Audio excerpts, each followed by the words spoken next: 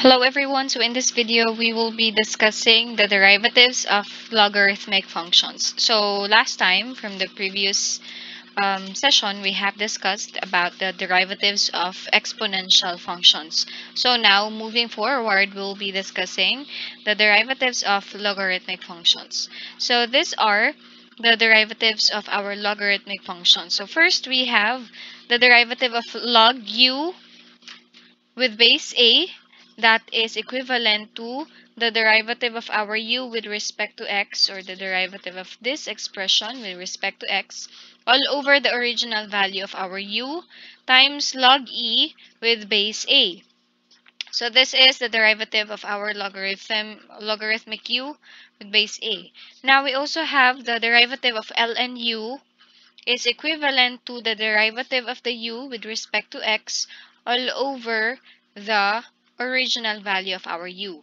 So these are the two derivatives that we need to remember in order for us to solve for logarithmic functions, to solve for the derivatives of logarithmic functions. So now let's start answering some examples. So we have here our first example. We need to find the first derivative of our y, or we need to find the y prime. So from here, as you can see, if you can recall from the previous slides, this x minus 1 raised to 3 is our u. So that this would become ln u. Our u again is x minus 1 cube. And the derivative of that with respect to x is equivalent to 3x minus 1 squared times the derivative of the inner expression, which is 1. So that being said, the derivative of our u with respect to x is just 3 times x minus 1 squared. Now, as we know, the derivative of ln u is just the derivative of our u with respect to x all over the original value of our u. So that being said, we can now find, or we can now solve for the derivative of our y. So we have du over dx, which is 3 times x minus 1 squared all over the original value of our u, which is x minus 1 cube. And as you can see, there are common terms between the numerator and the denominator, so we can just cancel x minus 1 squared and x minus 1 cube. So we can cancel 2 from the cube. So that gives us the simplified value, or the final answer, with 3 over x minus 1. So this is now our y prime. Next example we have here, find y prime still from the equation y is equivalent to ln cos 3x. So as you can see from here, our u now is the cos 3x. So that gives us ln u. Okay, now after we identify our u, we need to also find the derivative of our u with respect to x. So as we all know, the derivative of cos is negative sign. So we have negative sign, copy the u, 3x, times the derivative of our u, which is just 3. So I'll just write it here before the trigonometric function. So this is now our derivative for the u. After that, after determining the u and the derivative of u with respect to x, we can now find the derivative of our y. So we have y prime is equivalent to du over dx. We have negative 3 sine 3x all over the original value of our u, which is cos 3x. Now, there is an equivalent identity for the sine over cos. If you can recall, the sine over cos is also equivalent to tangent. So, that being said, we can replace sine over cos by tangent 3x. So, this is now our final answer. Okay, so we have another example here. We still have to find the y prime, or the first derivative of our y. And our equation is y is equivalent to ln of sec x plus tan x. So from here, our u now is sec x plus tan x. So we have u is equivalent to sec x plus tan x. So after that, we have to find again the derivative of our u with respect to x.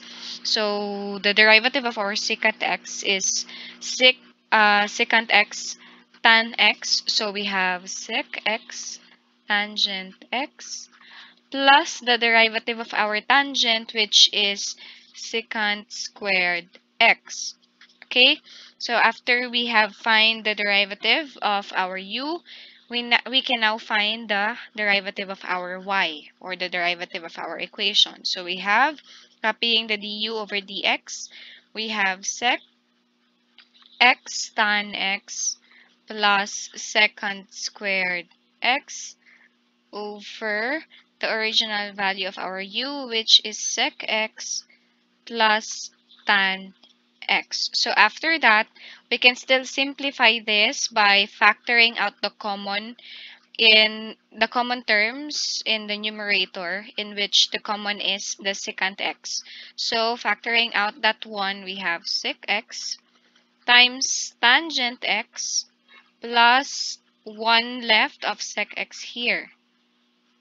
That is all over our denominator, which is sec x plus tangent x. So as you can see, tangent x plus sec x is just basically equivalent to sec x plus tan x. So meaning to say we can cancel this one. So what we have left now is just secant x. So this is now our final answer.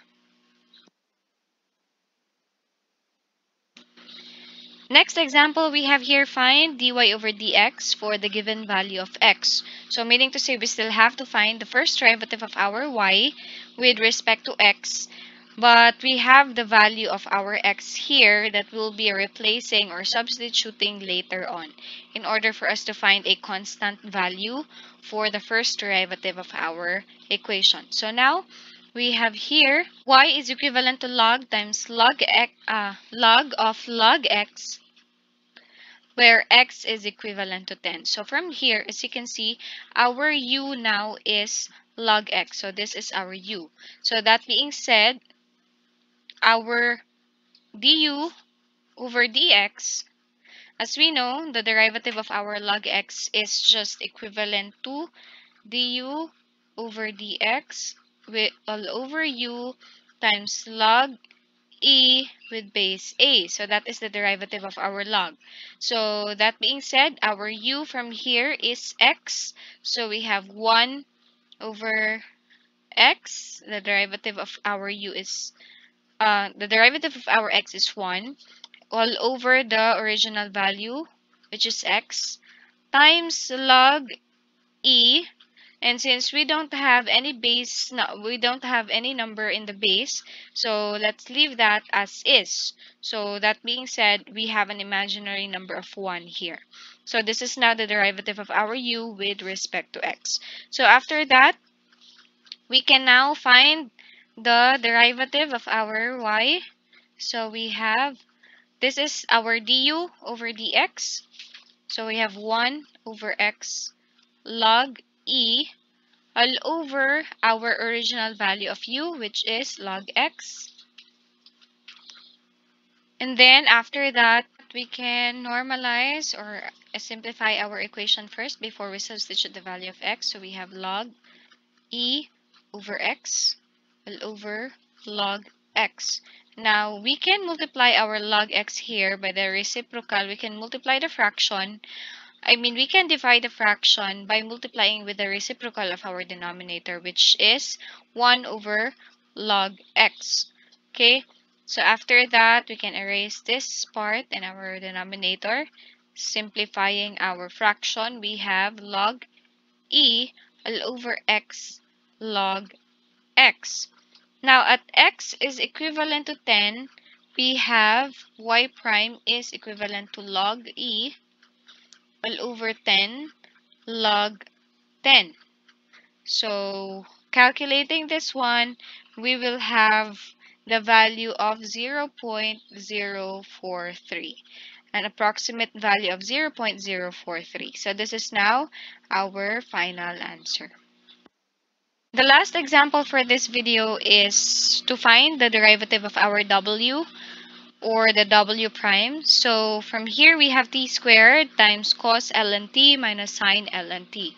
So that being said, as you can see, these are two terms which are multiplied together. So that means we have to use the product rule. So from the product rule, we can say that t squared is our u and cos ln t minus sine ln t is our v. So we'll determine first the derivative of our u and v so that we can just substitute it later on. So we have u is equivalent to t squared. The derivative of our u with respect to t is equivalent to 2t. And then we have the our v, which is cos ln t minus sine ln t. And the derivative of our v with respect to t is the derivative of each of these terms. So the derivative of cos is negative sine, copying the value, copying the angle here inside. We have ln t times the derivative of ln t, which is 1 over t, right? And then the derivative of sine, which is positive cos, but since this is minus sine, so that means negative cos ln t times 1 over t. So this is now the derivative of our v. So after that, we can now substitute it, or we can do the product rule now. So we have w prime is equivalent to u dv plus v du. So u is t squared times our dv over dt, which is negative sine ln t L over t minus cos ln t all over t plus our v, which is cos ln t minus sine ln t times the derivative of our u with respect to t. So we have 2t.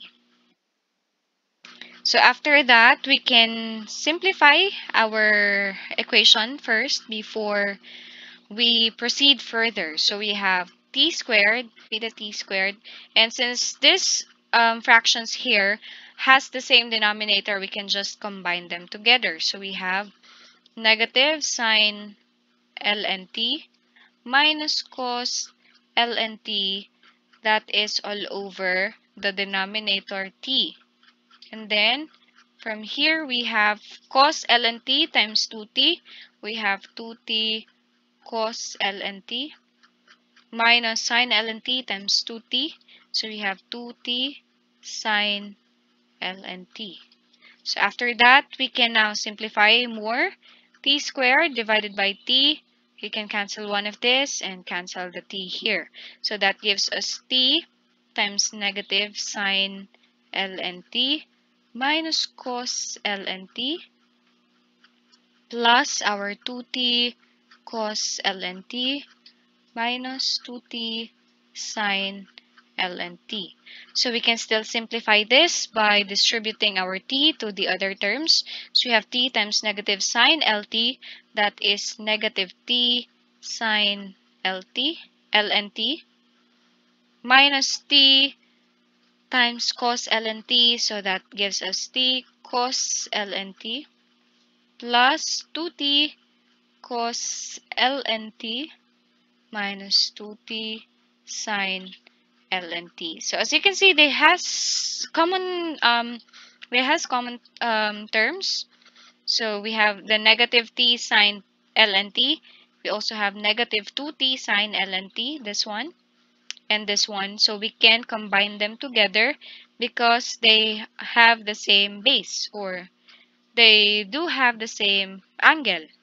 So we have negative t minus 2t, that gives us negative 3t sine ln t. So let's just write it here. We have negative 3t sine ln t. And then we have negative t cos ln t and plus 2t cos ln t. So negative 1 plus 2, that is plus t cos ln(t). So after that, there is common from both terms, which is t. So we can factor that out. So we have t times, let's write this one first since this is positive. So we have cos ln(t) minus 3 sine ln(t). So I think there's no simplification needed for this one. So this is now our final answer. So I hope you learned something from this video, and I'll see you on the next videos. Thank you.